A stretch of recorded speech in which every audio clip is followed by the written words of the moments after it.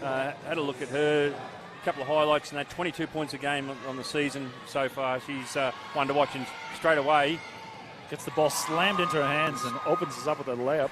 That's as hard as they come, those baskets. That's going to be the matchup of the night. Is Otto at the other end. She's confident, mid-range jumper. She's tall and long. Yeah.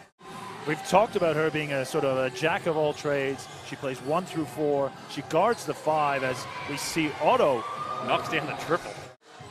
Underway here, it's Otto guarded by Murray. Gets it to Freeburn. Storshaw's wide open in the corner. That's wild. Hits the side of the backboard, but Otto bullies. Buckets Otto. She Murray knows where to be.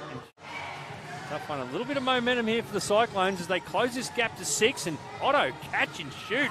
Nothing but net. She's super confident in her own ability. Rocks are diamonds, though, right? Like that, we saw that backboard.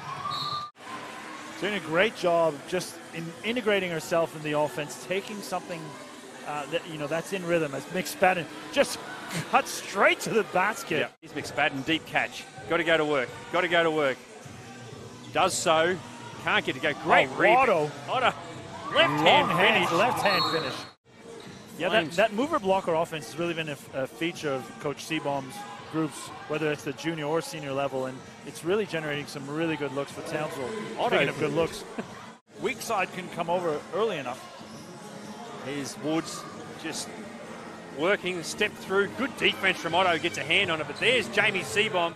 They want buckets and they want them quick. Well, they have to generate a higher points per possession than we've seen so far. So that's a great quicker pass shots from McSpadden, and Otto is back-to-back buckets. benefactor.